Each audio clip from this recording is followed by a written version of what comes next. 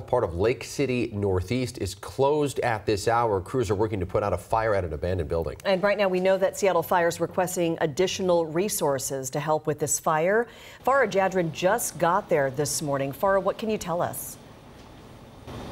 Yeah, well, this call came in just before 5 o'clock in the morning, Mimi and Jake, and I'm at the corner of Lake City Way Northeast and 135th Northeast. We're going to zoom in, give you a closer look at what they're doing right now. They are doing a defensive attack, which means they're staying on the outside of this abandoned building.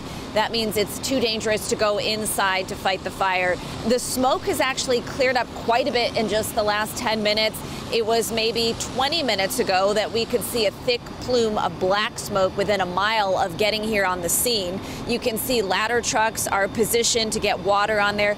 We saw several firefighters heading toward the building with their saws so they can, cut into the structure a little bit and start to get more water in some of the trouble areas. You are being asked by SDOT as a recommendation to stay clear of this area. No vehicles are getting through here at 135th and Lake City Way Northeast. So make sure you have an alternate route to get through here. It does not look like they are opening this road anytime soon. As you mentioned, more units arriving. I can count 1, 2, 3, 4, 5, 6 fire trucks over here that you can't see. There are 4 more units on this side that I'm on, and then there are several more over here. So a huge response here for this fire. We're going to keep you updated as we learn more. There are several small businesses right here that you can see in this building next to where they are fighting that fire. So we'll check to see if there's any impacts of these other businesses nearby.